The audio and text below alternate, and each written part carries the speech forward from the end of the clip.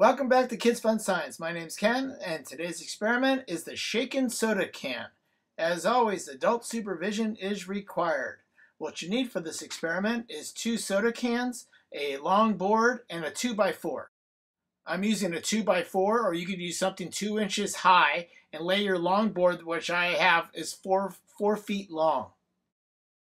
2 identical soda cans released at the same time down an incline will roll at the same rate, as seen here. However, if one of the cans is shaken, one will lose the race by far. So shake your soda can, one of them, and go ahead and shake it, give it a good shake, and then we're going to compare what's going to go on in the second race on predict which one will win. When you shake one of the cans, the gas inside that can tries to escape. It creates a foam that cannot escape, and it covers most of the unused volume with foam.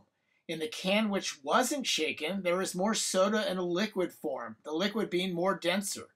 The liquid in the can which was shaken is slightly less compared to the unshaken can, and this liquid settles, as well as the liquid which is converted to foam distributes to a larger area.